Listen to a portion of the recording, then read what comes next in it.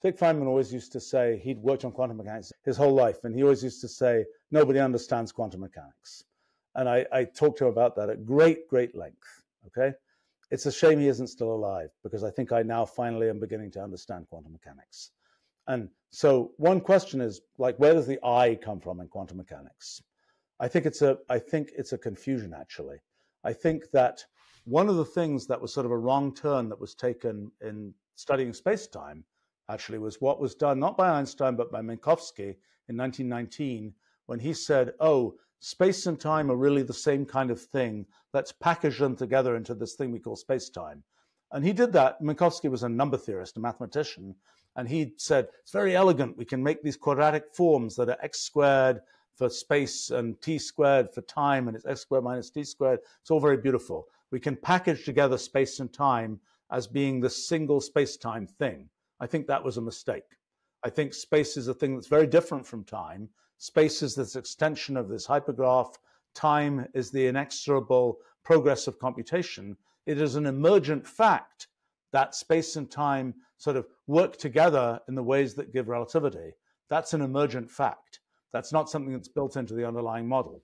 In quantum mechanics, I think a similar wrong turn was taken. So in quantum mechanics, one of the things that one does when one formulates quantum mechanics in terms of wave functions in the Schrodinger equation, or a whole variety of other versions of that formalism, what one's doing is one's saying there are these quantum amplitudes. They're these things that we will be able to represent kind of the quantum world in terms of. And quantum amplitudes are complex numbers. They have a magnitude. The overall, complex numbers can be represented in you can sort of plot them in 2 dimensions, and they have a distance from the origin and an angle from the origin. So the magnitude and the phase. In quantum mechanics, one packages together the magnitude and the phase. In our models, they come from completely different places.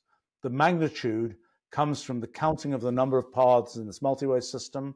The phase is basically the position in branch Hill space.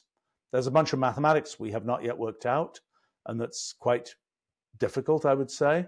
But what seems to be the case is that what's happening is, in quantum mechanics, okay, so I should say another thing. In space-time, one of the key things that happens is that the presence of energy momentum, or mass, deflects shortest paths. So, as you know very well, there are geodesic paths, shortest paths in space-time. And, when you just are dealing with everything on a plane, for example, the shortest path between 2 points is a straight line. If you distort that plane, the shortest path between 2 points won't be a straight line anymore. And the kind of original idea of general relativity was the structure of space-time is being distorted by the presence of mass, and that distortion is causing shortest paths to no longer be straight lines. Shortest paths are deflected, and that's the deflection associated with the force of gravity. And that's kind of the basic idea of general relativity. And so what happens in our models is, well, you can have shortest paths, same kind of deal. In this graph, you can just say, what's the shortest path on the graph going through edges of the graph? How do you get from this place to that place going through the smallest number of edges on the graph? So now you can say, well, the next question is, what's energy momentum? This is something that really surprised me, actually. I thought it was going to be very difficult to understand what energy momentum is. Turns out it's not. Turns out energy momentum is essentially just the density of activity in the network. So we've got all this network is being rewritten in all these different ways. We can represent that slightly more formally by a causal graph that says there are these little rewrite events, and every rewrite event is producing output that will be the input to subsequent rewrite events. And we can make this graph that represents the sort of causal connections between these things. And energy is simply, if we look at, well, we have to define in relativity, as you well know, we're talking about space-like hypersurfaces.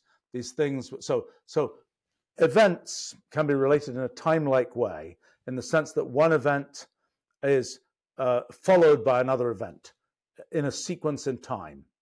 But there are also events that can be space-like separated, where those events can happen simultaneously in time. If you're time-like separated, you better not be space-like separated, because one event follows from another event, and they couldn't be simultaneous. But they're events that are sort of orthogonal to the time-like directions, our space-like directions. There are many different choices of space-like directions. That's what gives the reference frames and relativity and so on.